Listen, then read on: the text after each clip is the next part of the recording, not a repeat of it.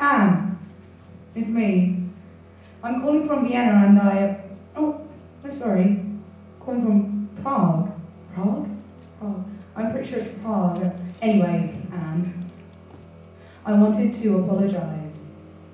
I realise how much I've hurt you, my sweet, sweet darling, and I just... Oh, look, there's someone on the other line, Anne, and I really... Oh, I'm sorry. I really have to take this call. I'll get back to you. Anne? Hello, are you there? No? Well, I only have a moment, but let's just say for a moment that the trees have names. Okay? Right, you might think that I sound crazy, but let's just say that the trees have names. And what if? What about if one of them was hers? Shit. Sorry. You know, I really have to run, but let's just say for a moment that the trees have names and one of them is hers. Okay, I've got to run. Hello, this is Sally at Cooper's. Just to let you know that the vehicle is in the showroom and now ready for your collection. Thank you. We know where you live, you fucking bitch. The things you fucking did, we don't forget. You'll wish you'd never been born.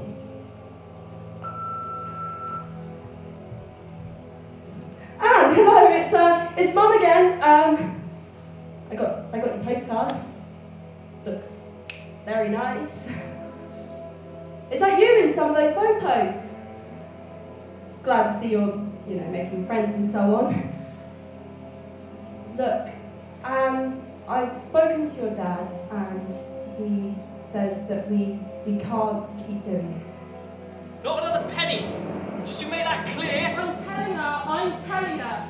Look, I'm really sorry, we just can't keep doing it. If you don't tell her, I'll bloody well talk to her. Look, Anne, I have to go, but your dad sends his love. God bless. Anne, are you there?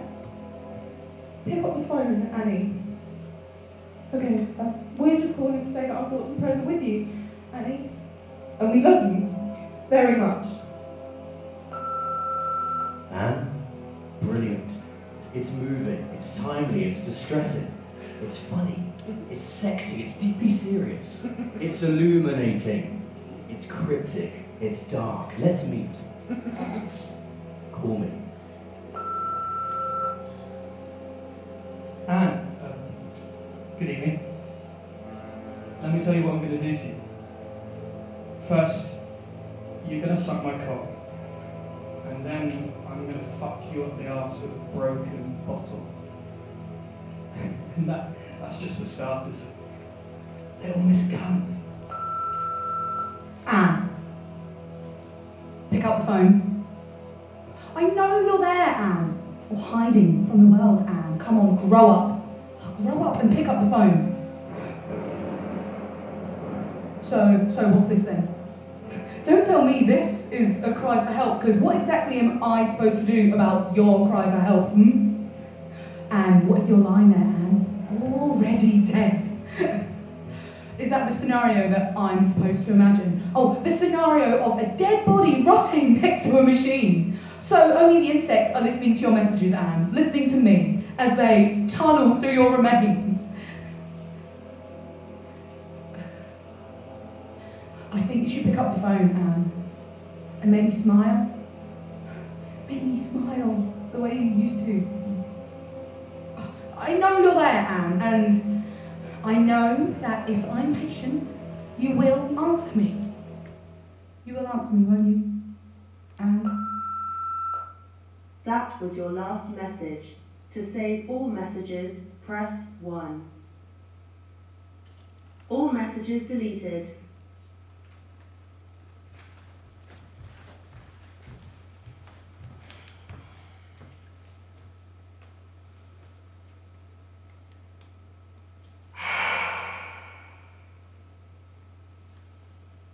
Summer. A river, Europe. These are the basic ingredients. A river running through it. A river, exactly, running through a great European city and a couple at the water's edge.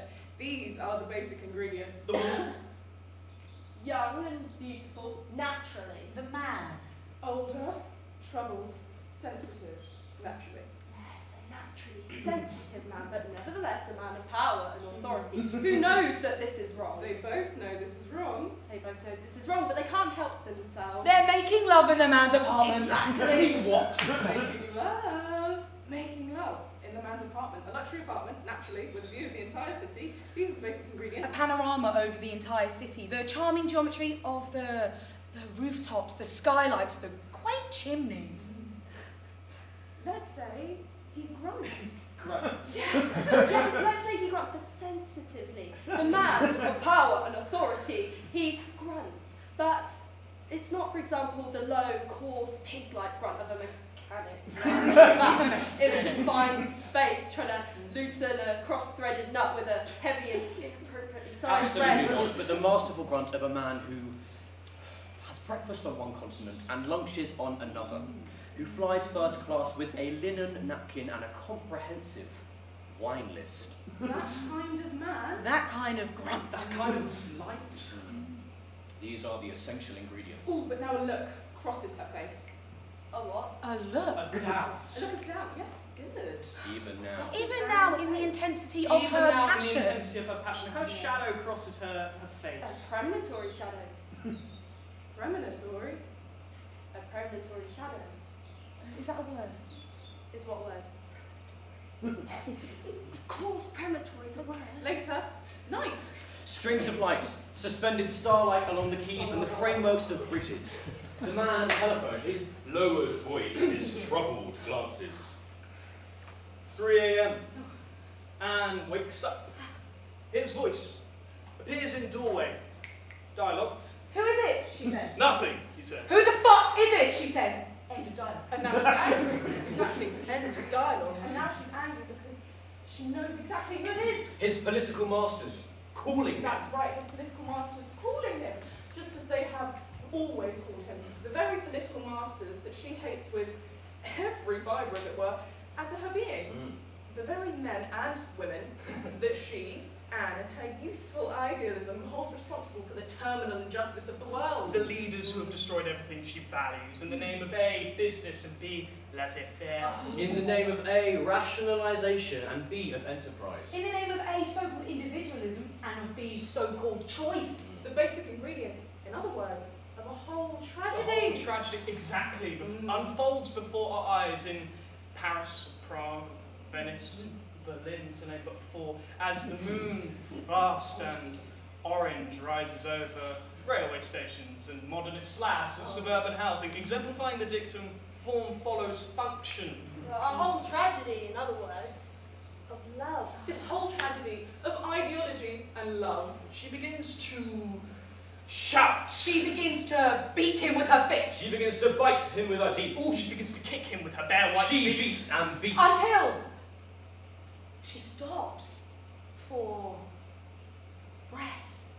Let's say, shall we, that she, at this point, finally, stops for breath. The woman, yes, stops for breath. And he Bows his head, Ooh, yes. looks up at her. Yes. Takes her tear-stained face between his hands. Like a precious chalice. Or a rugby ball. Yeah, like a precious silver chalice. Or, as you say, like a rugby football before a chocolate. No, he takes her angry, tear-stained face between his hands. He still loves her. For all their ideological differences, that's right, he still loves her. Our speech. One day, Anne, he says, you will understand my world. One day, and you will understand that everything must be paid for, that even your ideals must be paid for. End of speech. At which point he removes wet strands of hair from her lips and kisses her. These are the basic ingredients. He kisses her and pushes her back down onto the bed. Or she him. Better still, she pushes him back down onto the bed. Such is her emotional confusion, such is her sexual frustration, such is her inability to distinguish between right and wrong in this great consuming passion. A whole tragedy, in other words, of love. A great, exactly, tragedy of ideology and love. These are the basic ingredients.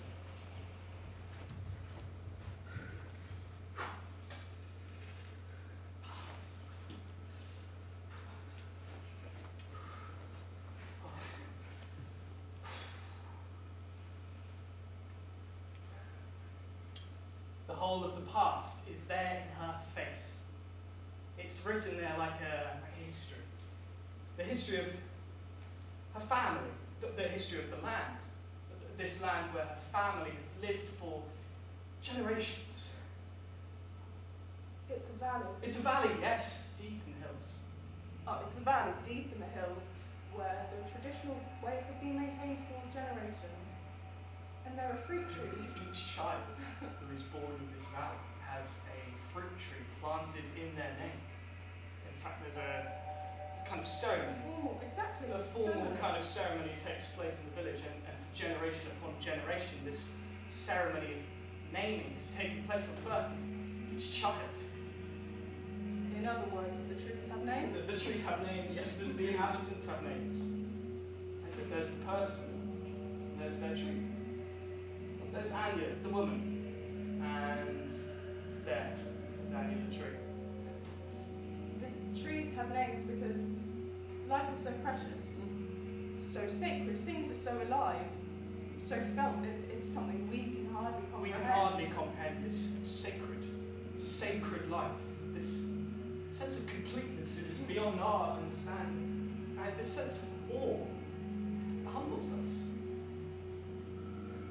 But now, devastation. What? Devastation.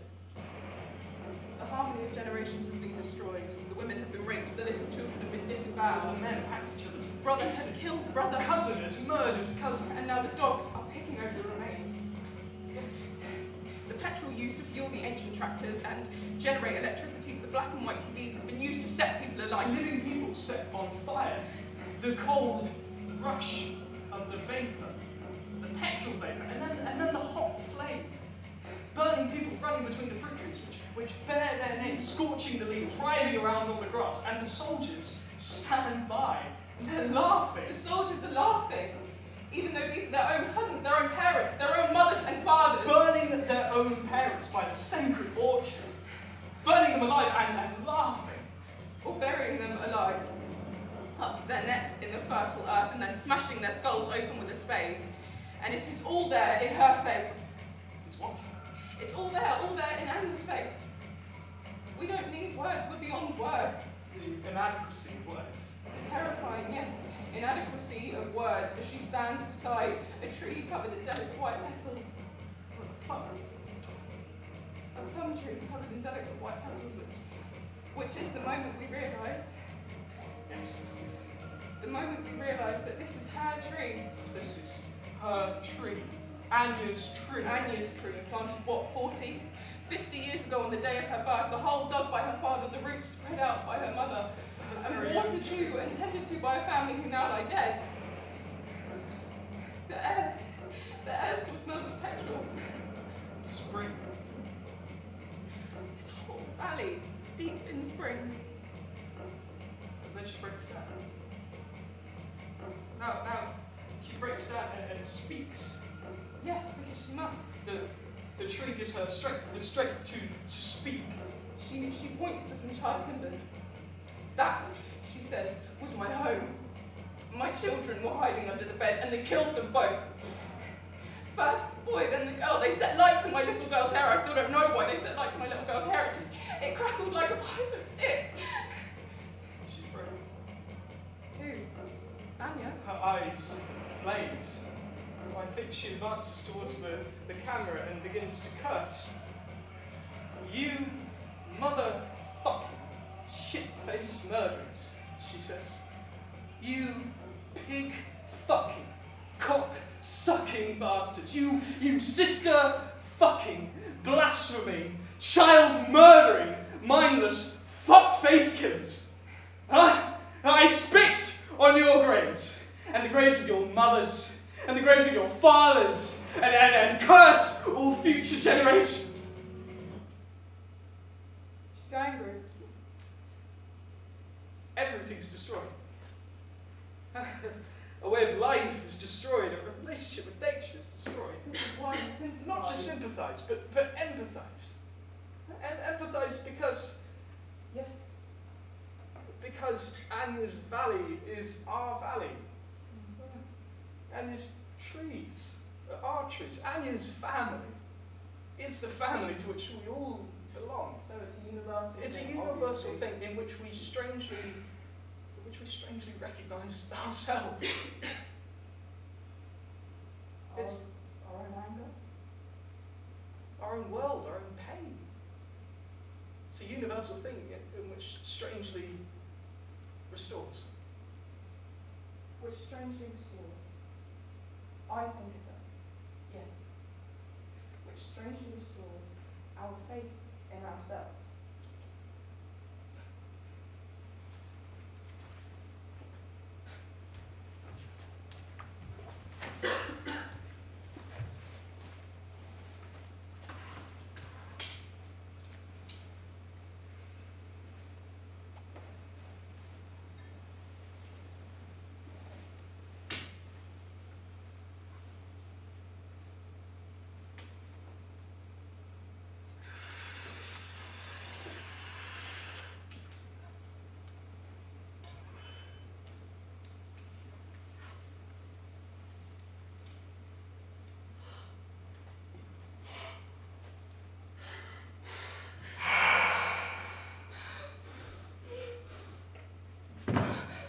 The camera loves you. The camera loves you. The camera loves you. We need to sympathize. We need to empathize. We need to realize. We need to advertise. We are the good guys. We are the good guys. We need to feel what we're seeing is real. It isn't just acting. It's much more exacting than acting. We're talking humanity. We're talking reality. We're talking a plan to be overwhelmed by the utterly believable three-dimensionality of all the things that Anne can be, of all the things that Anne can be. A megastar. A megastar. The camera loves you. The camera loves you. The camera loves you. We need to go for the sexiest scenario. It isn't just writing, it's much more exciting than writing. We're talking humanity. We're talking contemporary. We're talking plan to be overwhelmed. Yes, overwhelmed by the sheer quantity of all the things that Anne can be. All the things that Anne can be. A megastar. The camera loves you. The camera loves you. The camera loves you. The camera. The camera. The camera. The camera. The camera. The camera loves you.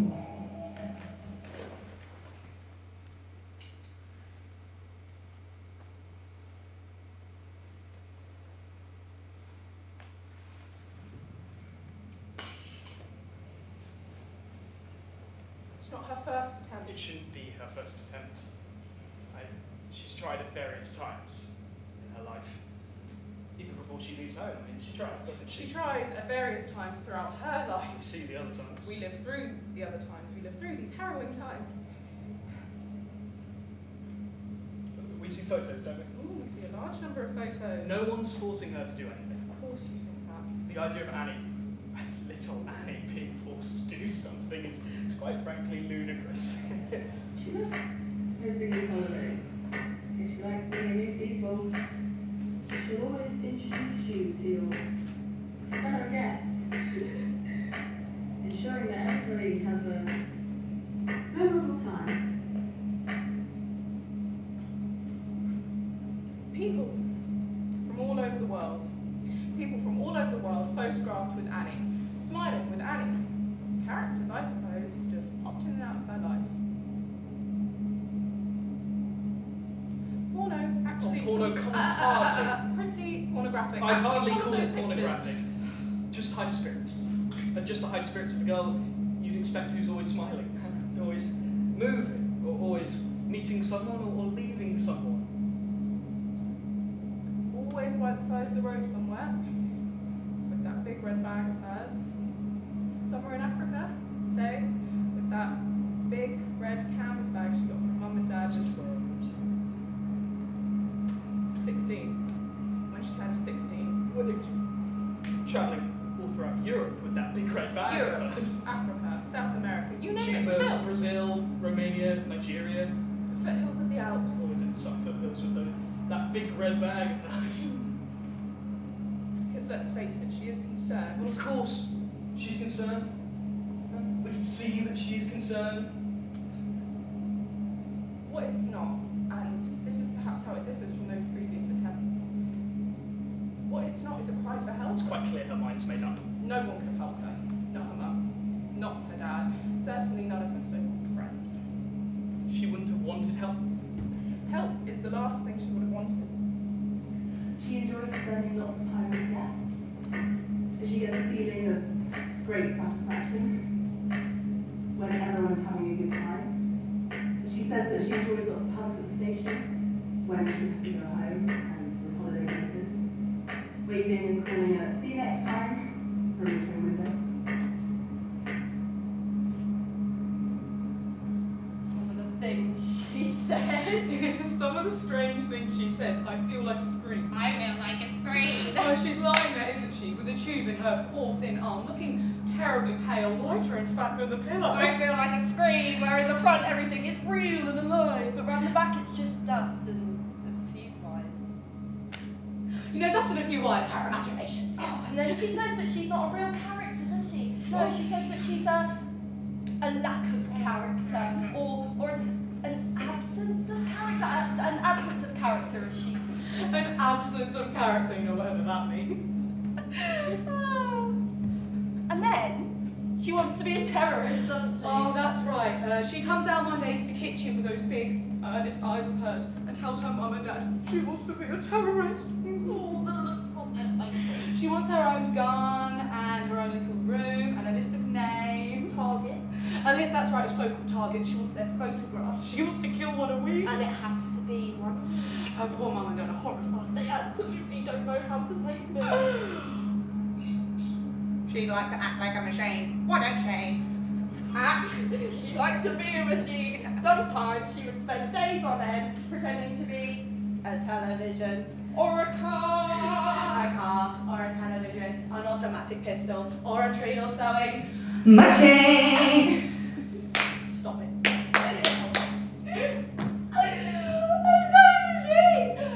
Oh my god, some of the things she comes up with. Then she's off around the world. 1 minute it's Africa, South America, Europe. Somewhere in Europe, Africa, South America, you name it. Brazil. Cuba, Brazil, Romania, Nigeria. The foothills of the Alps. Somewhere in the Alps with that big red bag.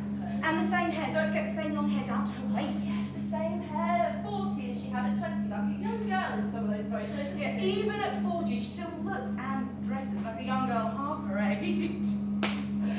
What's really conclusive though is that the bag is full of stones. That's the interesting thing, yes, that the bag turns out to be full of stones. And the stones are there to stop her from coming back up and then to keep her down. And the handles of the bag are tied to her ankles. In other words, she's planned all this. She planned on thrashing. She knew she'd thrash, and equally she knew that the bag would go on tracking her down regardless. So there's never at any point any question of the attempt failing. There's never at any point any question of anyone being able to intervene. Certainly not mum and dad. Certainly none of her so-called friends. Oh, if you can call them friends. Well, you definitely cannot call them friends. Oh, yeah. We're tempted, aren't we? Tempted to think that the bag has always been full of stones, you know, from the moment she left her house, her mum and dad's house, you know, on her 16th birthday, aren't we? Well, aren't we? Aren't we what? Tempted. Tempted to think that the bag has always been full of stones from the moment she went down her mum and dad's path and closed the gate and caught the bus. That the bag in the photographs has always been full of stones. Well, we can't be sure. Could be full of anything. Old clothes, drugs. No. Why can't we be sure? You know, why can't we say once and for all that the bag has always been full of stones and that the stones would in fact explain the smile? The stones, it's true, would explain the smile. The stones would definitely explain the smile from what we've seen of her because there's a funny side to things.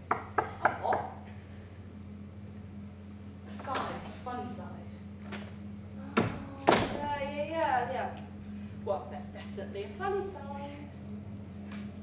Anne feels there's sometimes a problem with the word symbols. It's often misunderstood. She would like to stress that these holidays are not matchmaking events, but together in formal and friendly surroundings, allowing them to enjoy holiday together and leave the surroundings.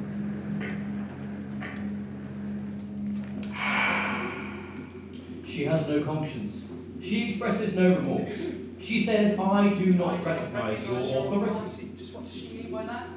Who does she think she is? And does she really imagine that she won't have to account for the lives that she's destroyed? And does she really imagine that anything can justify her random acts of senseless violence? Nothing in her eyes reveals one spark of human feeling. One spark, that's right, of human feeling or any sense of shame. I mean, is this the same child who once wore a pink gingham dress and had fancy Barbie and fancy Ken and all the outfits and the tiny, tiny shoes?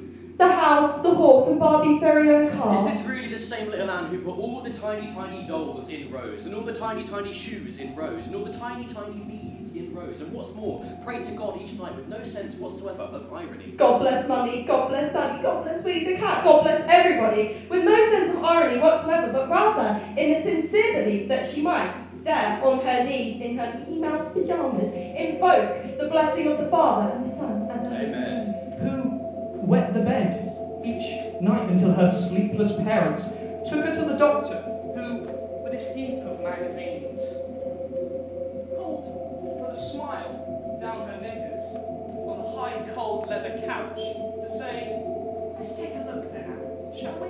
The same Anne who came home from the hospital with a wooden box containing a bell to go beside the bed, 2 stiff squares of metal gauze, and an array of black wires. the same Anne who woke up each subsequent night to the sound of the horrible bells in the horrible wet sheets. Is this the same little Anne who now, what, stands there in front of serious men and women, who refuses to recognise their authority, who stands there in front of witnesses and sealed plastic bags with evidence inside, who refuses to recognise their authority? Pieces of human flesh, false passports, lists of names, traces of explosives. Tapes of phone calls, and psychiatric reports which confirm A, her intelligence, and B, her sanity. And she set about her work, they say, with all the same terrible detachment of an artist. Witnesses break down in tears. Witnesses break down in tears as videotapes from banks and shopping malls show Anne as just one more person going about their business under constant surveillance until 20 minutes after she's left, the plate glass blows out of a shoe shop window in absolute silence, and the little grey figures flying through the air and blowing apart with the tiny, tiny shoes in absolute silence are real human beings mixed with glass. No one can find out what her motive is. She lives alone. She lives alone. She works alone. She works alone. She sleeps alone. Apparently, yes. Kills alone. She lives, works, sleeps, kills, and eats entirely on her own. Is this really the same little Anne who now has long-standing officers of both sexes receiving counselling for the impotence, the amenorrhea, the night sweats, the trembling hands, and flashbacks of human heads popping open as if in slow motion, and the long, long, terrible wail of a buried, unreachable child recurring as a kind of... what's the word?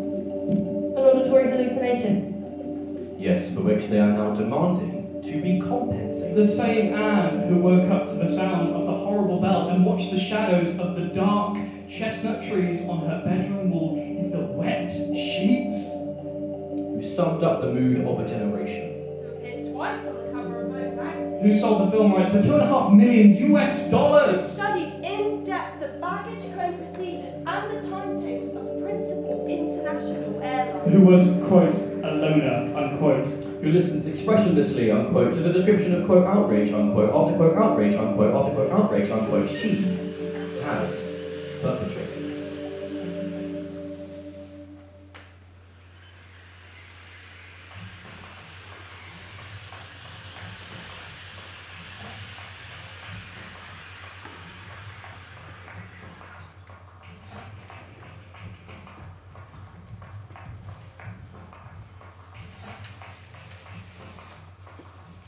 She's driving away from the bombed-out city in a metallic red Cadillac circa 1956. Nay! when she reaches a checkpoint lit by burning tyres and is asked exactly for her name. Strangely! Strangely enough, she doesn't reply to this reasonable request, but instead begins a tirade of foul-mouthed abuse. You motherfucking shit-faced murderers! You pig-fucking cocksucking bastards! Language! You sister-fucking blaspheming, child-murdering, mindless, fuck-faced killers! Language! I shit on your graves and on the graves of your mothers and fathers! Identity! And curse on future generations! And then, when asked once more, that's right, on her identity, falls silence. Silence! What? What?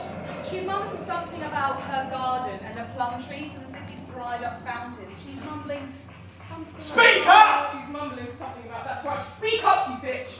She's mumbling something about loss of electricity, nights spent in complete darkness, the decay of frozen meat.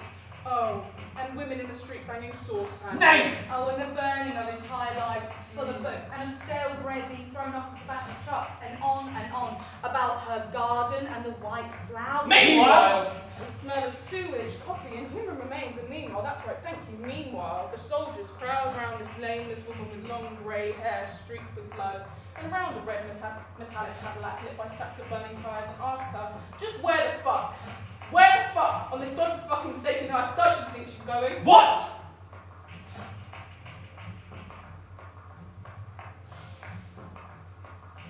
What? The airport. Speak up! The airport. I'm going to the airport. You don't have to shout at me. I'm an educated woman with a passport and a bank account in US dollars, and I'm taking my child to the airport. Strangely! Please, let me pass. But yes, strangely, as you say, that there seems to be no child. The child? What child? And women with passports don't look like this, and women with US dollars don't look like this. They get their hair streaked professionally in a salon with artificial highlights, not with human blood. Child? What child? Just what exactly does she mean by child, this nameless woman with long grey hair? And while we're on the subject of her appearance, why can't she be more attractive? Why can't she be more sympathetic? Why can't she have a female team? Why can't she bend over and let us see her ass? You know? Why can't she break down in tears and make us long to comfort her instead of staring like that and spitting? Strangely! So what? Yes, sorry, strangely, as you say, the light from the torch reveals on the backseat of the vehicle 2 shiny plastic bags, each tied at the neck. No child whatsoever. Child? What child? And then she's mumbling something about... Speak up! She's mumbling something about her little girl, her little Anne, her little Anushka. She's mumbling something about speak up. She's mumbling something about her little Anushka being in the bags and her urgent need to take these bags to the airport with her education and her bank account in US dollars and buy air tickets. Doesn't she realise the airport is closed? Didn't she hear the runways being bombed? Strangely, can't she feel the burning white heat of the aviation fuel? No, strangely, as you say, she seems to believe the airport is functioning normally. Strangely! And strangely, this nameless woman seems to imagine that she can still operate a bank account with a plastic card and fly first class with little Ash, with a Mishka out of the way of rifles and axes. Strangely! But yes, strangely, no one asks her what she means by Anushka being in the bags. Strangely! Yes. Strangely, no one asks to examine the bags. Strangely! Yes. Perhaps most strangely of all. No one questions why a child should be in 2 bags as opposed to 1. Strangely!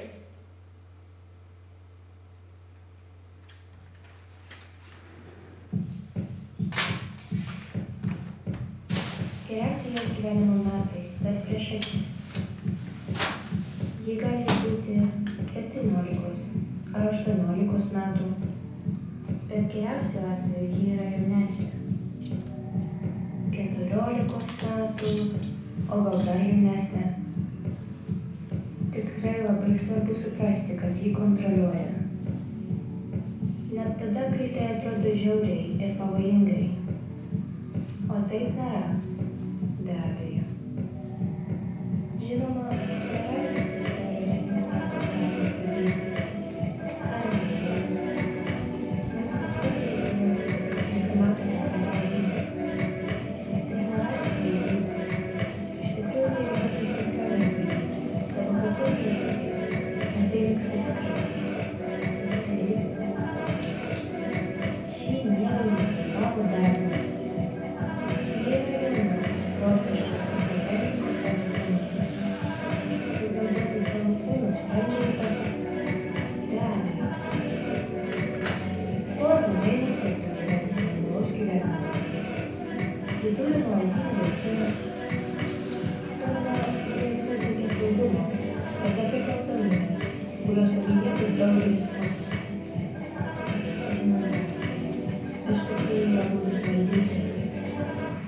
nesinamatuoja vaizdus. Jinai juos gamina. Tai yra viena iš fotografijos grožybių. Ji turi didelį gyvenimą. Ji jautriai reaguoja į pasaulį. Faktiškai apsvaigusių žmonių ir svarbus. Žemė. Ji fotografuoja. Atfilmuojama dėl žinios.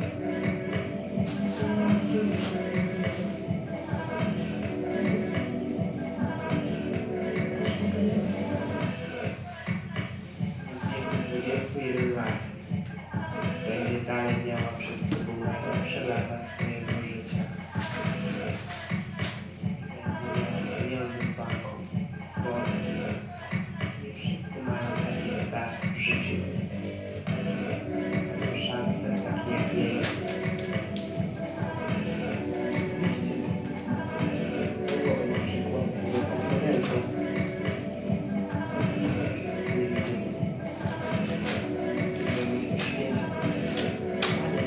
Zmienić świat. Cierpienie zwierząt. Dzieliłoby wszystkie ze sobą równo po całym świecie. Natomiast niezaniżanie przywilejów średniej klasy. Widziało świat z kosmosu. Dawało krótkie groby.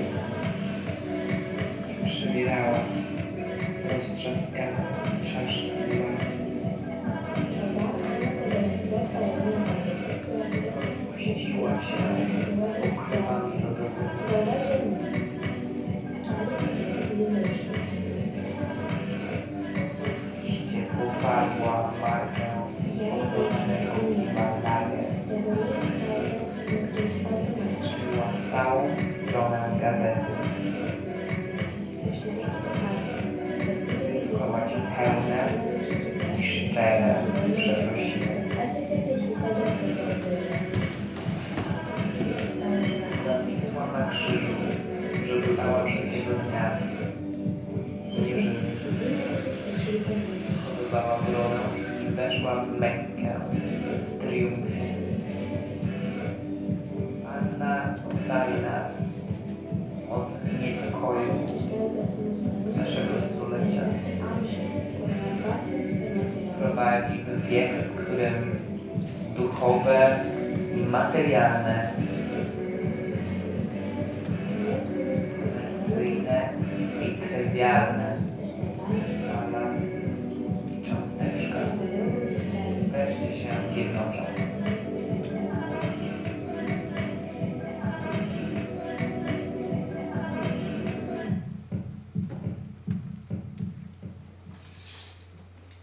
You state, quote, As a child, she often shared a bed with 2 or 3 of her younger siblings.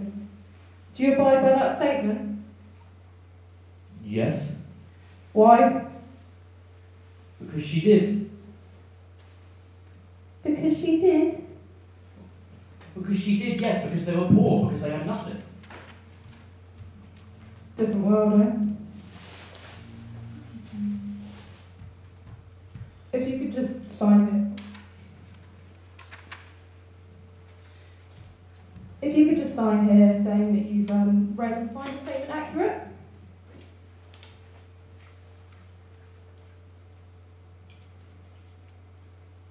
If I could have a pen.